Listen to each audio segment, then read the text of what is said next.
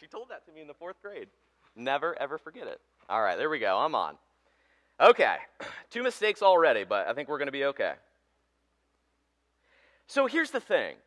He created this contrast between God and suffering, and he wants to make it seem like it is impossible for God to exist and allow suffering. Have you ever felt like that, though? I mean, ask yourself that question. When you suffer, when you experience pain, when we look at things like war, the Holocaust, when there's a woman who desperately wants a child and she has miscarriage after miscarriage, there are a lot of things that we suffer from in this life. We lose people that we love, relationships end, death happens. Last week, I ended the sermon with a story about a man named Nabil Qureshi, who was a Christian apologist. He converted from Islam to Christianity. He had a baby girl named Aya, and she was a little over 1.5 years old. And last year, he discovered that he had stomach cancer. And here's a man who is a Christian, who follows after God, and yet he dies within a year. He passed away just a few weeks ago. I mean, he was a Christian. How could God let somebody like that suffer? How could God let the most horrendous things that we could ever imagine happen? And I don't know about you, but I have really felt the pull of suffering, not only in my own life, but in the life that is around me. And it does bring about this question, does God really exist? And if God really does exist, is he the God that we read about in the Bible? Is he the God of love and the God of righteousness? Is he the God of truth? Or is he like what a lot of early church fathers believed, that he was this God up there that didn't really care about us? Or maybe there were 2 types of gods, a good God and an evil God, and they were in competition with one another. You see, the reality is that we can be ignorant of what it means for God to be a loving God, or what it means for God to be an all-powerful God. And here's the logical fallacy in the argument that was stated to you this morning. It is not logically possible for God to create a world in which he forces everyone to freely choose the right thing. Let me state that again. It is not logically possible for God to create a world in which he forces everyone to freely choose to do the right thing. You see, we all have free will because God loves us. God isn't going to force us to choose him or force us to choose the right thing. And so at the cost of giving us free will, at the cost of having a relationship of choice, God has to permit and allow suffering. And so it is a logical fallacy to assume that because God is all-powerful, he can create and actualize any type of world that he wants. You see, God, of course, wants us all to choose to do the right thing, but more importantly, it is loving and it is good for us to have that choice. That's the first misunderstanding. The second misunderstanding is understanding the nature of God's love. As I alluded to you previously, it isn't very loving to force someone into a relationship with you. I mean, think about that, right? Husbands, wives, can you imagine being forced to marry the person? Some type of arranged marriage where you have no say in the matter? Can you imagine being forced, right, to parent a certain child? And some of you are thinking, amen, I do not want to parent that child, you know what I'm saying? And some of you kids are thinking, man, I'm really glad that those people are not my parents. I would not want them as my parents. I mean, relationships are better because we get to choose them. C.S. Lewis wrote a book about the problem of pain, and a lot of people aren't aware of this, but C.S. Lewis actually wrote a journal about grief observed. And C.S. Lewis had lost somebody that he grew to dearly love. C.S. Lewis was an atheist for the beginning part of his life, and he came to believe in Christianity because of logic and reason and evidence. And C.S. Lewis became a giant in the Christian faith. He wrote this really cool series called The Chronicles of Narnia, in case you haven't heard of the man. And they made some movies within the last couple years. Well, C.S. Lewis remained single also for the majority part of his life. And later on, he was a college professor. He was an avid writer. His stepson, he actually did eventually have a stepson, said the man read a book and he never forgot what he read. Can you imagine that? I mean, that's just operating on a different level. Sometimes I'll listen to a sermon and I couldn't tell you what was preached on 15 minutes after I leave. Have you ever been there? I think we've all been there. But the man read a book and he never forgot what he read. Well, C.S. Lewis met a woman named Joy. And Joy actually grew up in the United States. And she had a marriage, and they had 2 sons, and that marriage ended in divorce. I believe the man was unfaithful, but I'll have to go back and research why they actually had a divorce. Well, Joy ends up bringing her 2 sons over to the UK because C.S. Lewis actually grew up in England. And so she began exchanging letters with C.S. Lewis, and they actually had a friendship. They had no intentions of having any type of romantic relationship whatsoever. They were just 2 intellects debating over ideas. And so as they grew to know each other, now we have Facebook and Instagram and Twitter and text messages. They actually, wrote letters back then. Once they actually grew to love each other, they decided that they wanted to get married. Well, there was a problem. She got diagnosed with cancer. And so there she lay in the hospital, and they got married in the hospital, and she survived for a few years later. And I actually have a picture of C.S. Lewis and Joy and their life that they got to share with each other. So their relationship started very young, and she ended up dying. And C.S. Lewis, an intellectual elitist, one of the most brilliant men ever to have lived and been a Christian, he wrote in his journal about the experience that he had through her death. And he said something like this: "Her absence is like the sky spread over everything." Just a deep hurt, a deep pain of losing someone that he cared for deeply. He went on to write this in his journal, which was published into a book that you can buy today. He says, "There is a sort of invisible blanket between the world and me. I find it hard to take in what anyone says, or perhaps hard to want to take it in." And if you've ever lost somebody that you love, you know exactly what he's talking about. He said, "It's so uninteresting, yet I want the others to be about me." He said, "I dread the moments when the house is empty. If only they would talk to one another and not me." When my father passed away at the age of 14, I can totally understand what he's talking about. You want to be alone, but you want to be around other people. You feel like the world just doesn't understand what you're going through. You have so much sadness and so much anxiety and so much hurt. You have dreams of seeing them alive again. You wake up in the morning. I would wake up in the morning and go to call my dad, and I would forget that he had passed away.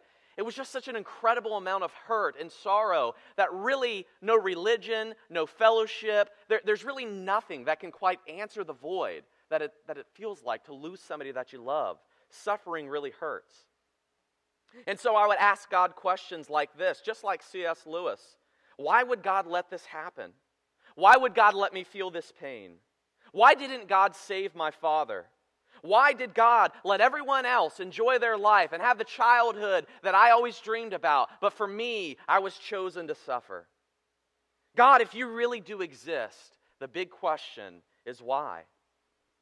And what possible reasons could God have to justify my pain or your pain or the pain that we see in the world? You see, at times our suffering seems to be so utterly pointless that it drives us into doubt, that eventually drives us into disobedience, that eventually drives us into rejecting God. And that is the problem of pain. And that's why Christian theologians and authors like C.S. Lewis have written extensively on this issue. And so if you will, this morning, go through with me some reasons why God might allow our pain and get a Christian perspective on our pain and our suffering. And so that maybe if you are going through pain, or pain is just around the corner, you'll be able to deal with it through the attitude and through the way that God would have you deal with it. The first thing that I would like to bring to your attention this morning is this, is that we are limited in our knowledge and our perspective. We are limited. We do not have the big picture. We certainly are not in a position to say God probably lacks good reasons to allow this suffering or to allow this pain in this world. You see, we are not the Lord's counselor. God sees the picture of the world. He sees the beginning and the end. He sees the impact of every free will decision that would ever be made from the beginning of time. God is all-powerful. God is all-knowing. And we have a very limited scope and a very limited perspective. When I look back, for instance, at my father's death, and that was almost 15 years ago, I can see how God would allow that type of suffering in my life to bring me to the point of where I am today. The Bible says in Romans chapter 11, verse 34, "For who has known the mind of the Lord? or who has become his counselor. We are not only limited in knowledge, but we're limited in time. We're limited in space. We're limited in intelligence and insight and wisdom. But God sees every detail of history.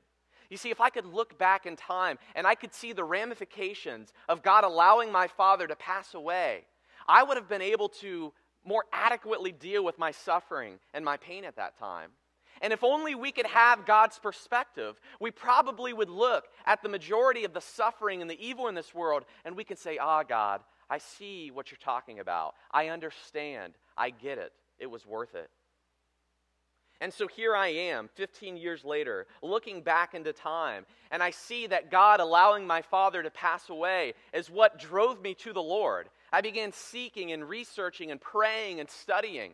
And then a few years later, I decided I wanted to go into the ministry, which eventually brought me to Winchester, Virginia to pursue my bachelor's degree in biblical studies. And that's where I met my wife. And that's where we became married, and we've been married for almost 9 years. And that led me to here. If I wouldn't have been in Winchester, Virginia, I would have never accepted a ministry here with my wife, Angel. I wouldn't have had Piper. And so I can honestly, and this is for me now, this isn't for you, I can honestly look back at that incredible amount of pain and suffering, and I can say, it is well with my soul. I get it. I understand. God, you don't want death and disease to happen. That wasn't your original plan, but you let it take place because of a great good that would come about it. And there have been countless people that I've been able to share my comfort with and the gospel with, and I have baptized into Christ, all because God allowed that type of pain and suffering. And that is my limited scope of being able to briefly look back to a time in history when I was in pain. And I want you to think about your pain. I want you to think about the most terrible moments that you have ever experienced. Are you able to look back in time and glean from those and maybe find little nuggets of truth of saying, God, I get it. I understand. You see, I can sympathize now with those who feel pain. I understand what C.S. Lewis is going through, although it was in a different capacity. But there was something else that I lacked. Not only perspective, but I lacked information. And we do too. We lack information about our suffering. Let me show you a picture here, right? All of us would look at this man who weighs 360 pounds. How many of you would be willing to say that is a world-class athlete, right? I mean, a lot of you look at me and you're like, Rick looks pretty athletic. That guy definitely does not, okay? Right? No, I would get destroyed no matter where I went. But if we had a little bit more information, right, about this guy, we probably could bring some perspective. He actually is a world-class athlete.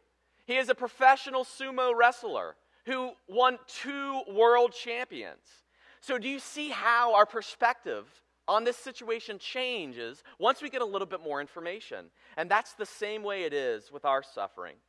You see, when we consider the arguments for the existence of God, when we consider the arguments for the truthfulness of Christianity, it provides perspective to our pain. And there are a lot of arguments. I've just listed a few of them up on the screen for you that you could actually go check out. And if you have never even heard of one of these arguments, you have done yourself a disservice. There are Christian scientists, theologians, philosophers, people who are actually smart, unlike me, people who operate at the academic level, who defend Christianity relentlessly, intellectually, efficiently. And they debate some of the most profound, recognized atheists in the world, and they come out with their heads held high and on high ground, and the atheist position lacking. And so you consider things like the cosmological argument, or the teleological argument, the moral argument, the ontological argument, the contingency argument. When you look at the applicability of mathematics to our world, when you look at the argument from intentionality, when you consider the historical argument for the resurrection of Jesus, or the personal experience argument, you walk away saying God exists and Christianity is true. And these are unavoidable facts. These are things that you cannot get away from. And so if God does exist, and He does, and if Christianity is true, and it is, we have to have a better explanation for our pain and our suffering other than God does not exist. That is the background information that we need to look at our pain and our suffering through. And so when we discover these truths, we are able to provide perspective to our pain. And so I asked you the question this morning, are there any good reasons for why God would let you and I suffer? Even in some of the worst ways that we see. I'd like to read to you a scripture out of Isaiah.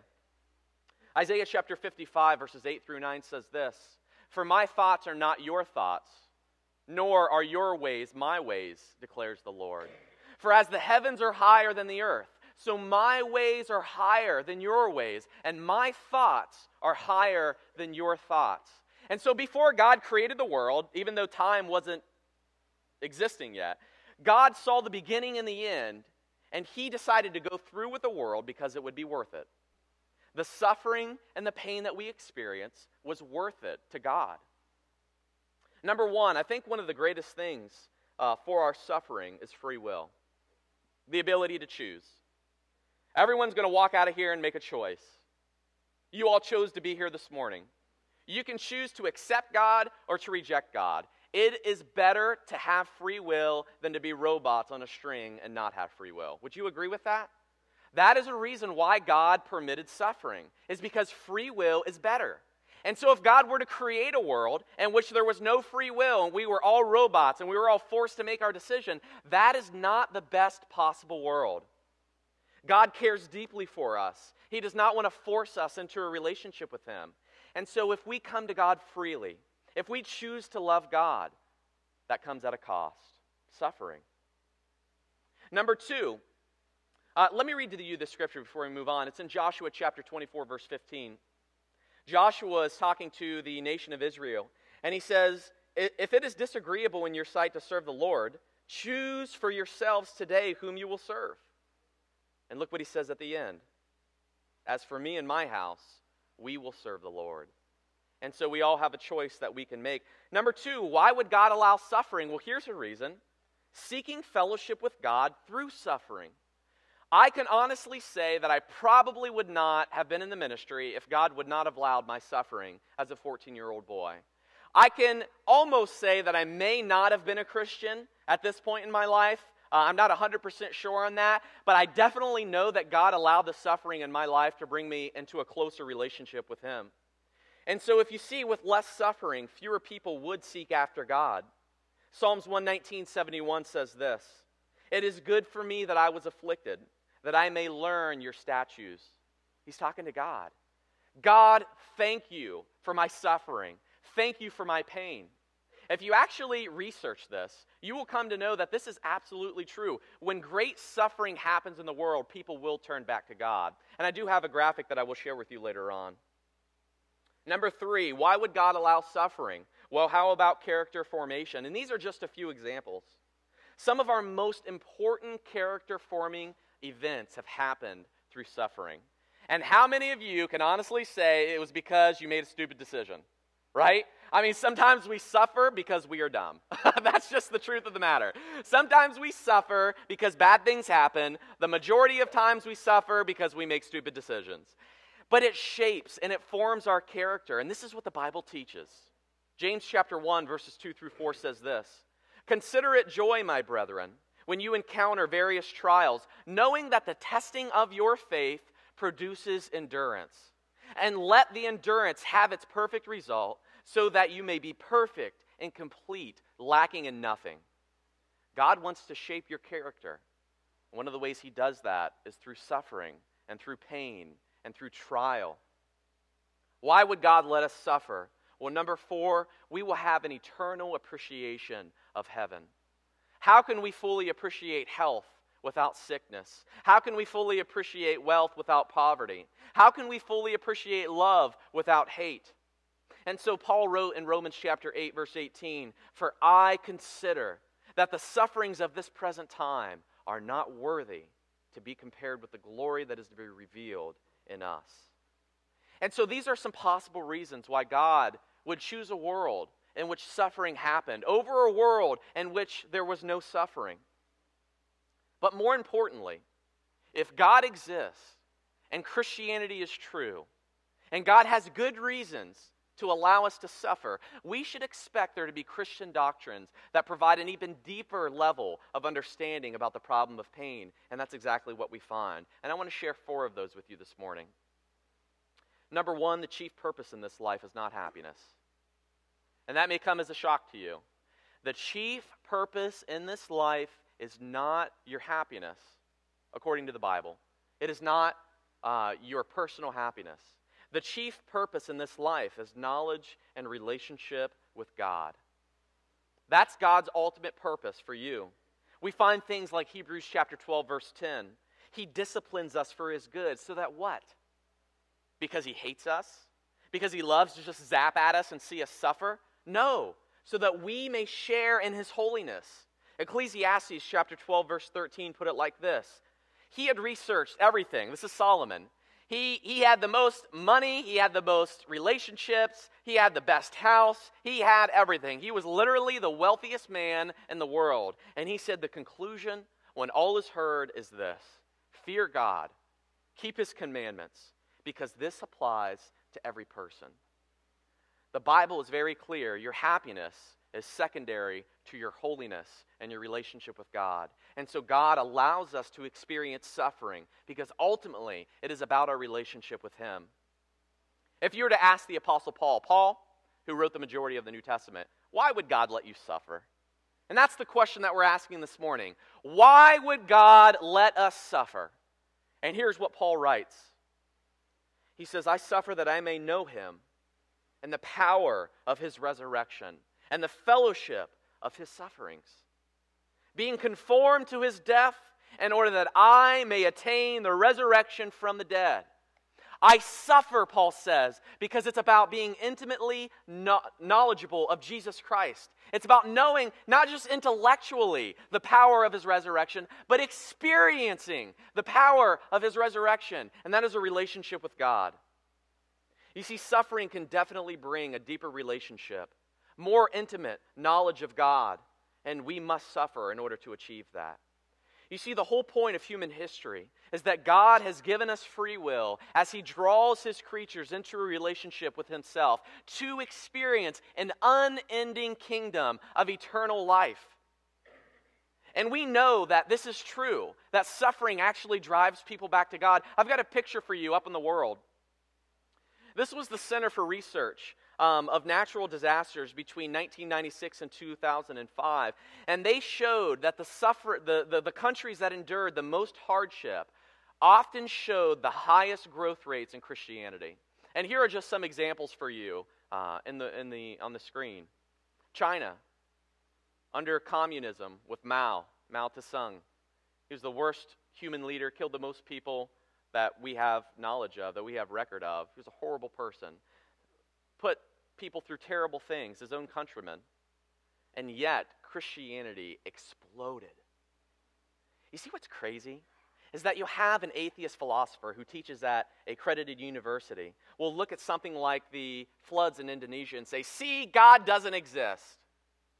And then you've got someone in an Asian country who has lost everything, who feels the suffering, who's being looked at by the atheist, and he is saying, blessed be the name of the Lord. It draws him into a relationship with God. Think about how paradoxical that is and how just irregular that seems to be to us.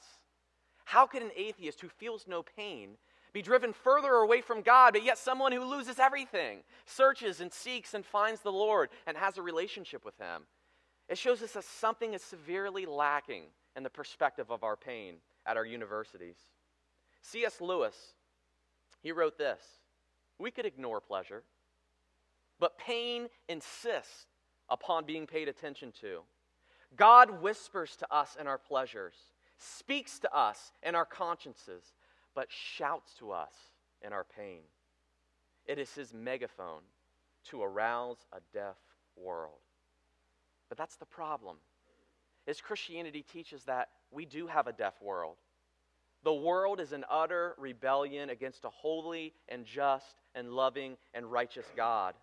Humans are invoking evil upon themselves by making the free will choice, the free will decision to reject God. And this is what we find all throughout Scripture. Romans chapter 3, verse 23 says, "For all have sinned and fallen short of the glory of God." Romans 5:12, "Therefore, just as through one man sin entered the world, and what? Death through sin. So death spread to all men because all men have sinned." Romans 6:23, "For the wages of sin is what? Death." Sin invokes death upon us, disease and suffering, and we become so irrational that we think, if I just reject God, I'll even be more happy. If I choose sin, it brings life instead of death, and the opposite is true. That is why sin is so deceitful. We make the free will decision to invoke sin and death upon ourselves. And finally, James summarizes it like this: "But each one, when is tempted, he is carried away, and he is enticed in his own lust. Then when lust has conceived, it gives birth to sin, and when sin is accomplished, it brings forth death." Our choice to sin and reject God, which is our free will decision, comes at a consequence. You see, God loves us enough to give us the power to choose, and that's what Christianity teaches. And so although God foreknew our death and our disease and our suffering that would happen from Adam until now until the end of the world, He already made the decision to enter it. He made a decision to enter this world, to not only redeem this world from pain and suffering, but also to walk through your pain and your suffering with you. And the Bible teaches this. So the third doctrine is this: we are not alone in our suffering, and God loves us through our suffering. You see, Christ suffered in this life, not just for us, but now He suffers with us, and we suffer with Him. He offers us hope, and in time, He will make all things new. The book of Isaiah actually looks forward to this time when the Messiah would come, and it describes this upcoming suffering servant. And look at the descriptions of this. It's in Isaiah chapter 53, verses 3 through 5, and it says this. It's speaking about Jesus. "He was despised and forsaken of men, a man of sorrows, acquainted with" what? Grief. Is grief a sin? Is feeling sorrow a sin? If it's so, Jesus wasn't sinless. These are emotions that we feel. Jesus didn't just die for our sins. He experienced the depths of our suffering, of our hurts, of our pain, of our loss. And it says, "And like one of them whom men hide their faces, He was despised, and we esteemed Him not." And then look, "Surely our griefs,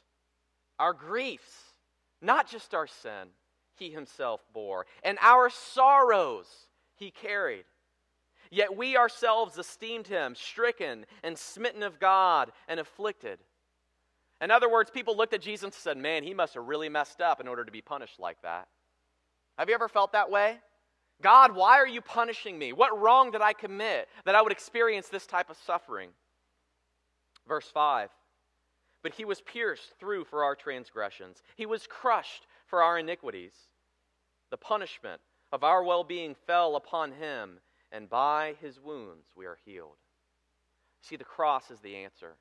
Jesus not only became the punishment for our sins, but He experienced the consequences of our sins. He experienced our sorrow. He experienced our grief. He approached the cross with arms held wide open, embracing the pain, refusing to numb it with alcohol. Jesus experiences our pain. He touches our pain. And He understands when you are alone at night in your house and you are suffering. He is there. He is not some distant God up sitting on a throne in heaven, totally tapped out to what you experienced. He experienced it at all. Philippians chapter 2, verse 8 says, "Being found in the appearance of a man, He humbled Himself by becoming obedient to the point of death, even death on a cross." And so we know this famous verse in John 3:16, "For God so loved the world, He gave His one and only Son." You see, it was God's love that gave Him up to our pain. It was God's love that gave him up to the cross. It was God's love that allowed Jesus to come down and supernaturally experience our sufferings, our griefs, our disappointments, our shame, our guilt, that he might identify with us. And so we really do have a God that says, I know what you go through. I've experienced your pain. I'm walking through you with it. I am here. The fourth doctrine is this, and it is the best one, is that God's purpose is not restricted to this life, but spills over beyond the grave into eternal life. And so those who suffer and choose Christ will be overwhelmed by an ocean of joy for all of eternity, and we desperately cling on to that sacred truth. This life is not the end. Our suffering and our pain is not pointless. There is more to be enjoyed. 2 Corinthians chapter 4, verse 16 says this, "Therefore we do not lose heart, but though our outer man is decaying, yet our inner man is being renewed day by day. For momentary and light affliction is producing in us an eternal weight of glory that will be far beyond all comparison." You see, God has a new life, a new heavens, and a new earth that we can freely choose today that is beyond comparison to what we experience in this life. And so Paul says in verse 18, "While we look not at the things which are seen, but at the things which are not seen. For the things which are seen only last a while, they're temporal. But the things which are not seen are eternal." And so as we wait for eternity, we should tactfully prepare ourselves for the glory to be revealed and expected. That's why we're in this life. That's why God lets us suffer. That's why God lets us choose. This is our preparation for the real enjoyment, for the real life, for the hope that is to be enjoyed. God exists. Christianity is true. We have a limited perspective and a limited knowledge on our pain. And if we could just step back and trust that God knows what He's doing, God experienced the pain Himself, this life is not the end. We have hope, we have purpose, and we have life. And so what shall we do? Okay, Rick, I get it. But I'm hurting. I'm in pain. I get it that God exists. I get it that Christianity is true. I get it that I'm irrational for saying that just because evil exists, that means God does not exist. I know this to be true. What am I supposed to do? Well, the Bible simply says this in 1 Peter chapter 4, verse 13. "But to the degree that you share in the sufferings of Christ, keep on rejoicing." Don't give up, so that also at the revelation of His glory you may rejoice with exultation. Don't give up. Keep on rejoicing. Thank God for the good. Look at the background information, the truthfulness of God. Christianity is true. Jesus really did suffer and arise from the dead. Keep on rejoicing until Jesus comes again. And so I'd like to end with you how I began, about a story of C.S. Lewis. As I said, he wrote the story, A Grief Observed. It was his journal that was turned into a book. And if you read the introduction, it does talk about the perspective that people had on C.S. Lewis and how the pain that he experienced really did impact them. And C.S. Lewis in his journal wrote this. He says, "When you are happy, so happy, you have no sense of needing Him," speaking of God. "So happy that you are tempted to feel His claims upon you as an interruption. If you remember yourself and turn to Him with gratitude and praise, you will be, or so it feels, welcomed with open arms." And we can all understand that, right? I mean, you go to God when things are good and you feel great, you feel appreciated, you feel the blessing of God, you feel close to Him, you feel connected, everything is going really well. And you feel like God is standing there with open arms saying, "Yes, I am blessing you and your life is going well." But then he writes this, "But go to Him when your need is desperate, when all other help is vain. And what do you find?" And this is C.S. Lewis. "A door slammed in your face, and a sound of a bolting and a double bolting on the inside, and after that, silence." You ever felt like that before? I sure have. But then he understands and reflects this. C.S. Lewis wrote, "I know now, Lord, that you utter no answer. You are yourself the answer. Before your face questions die away, what other answer would suffice?" Jesus is the answer. Jesus is the answer.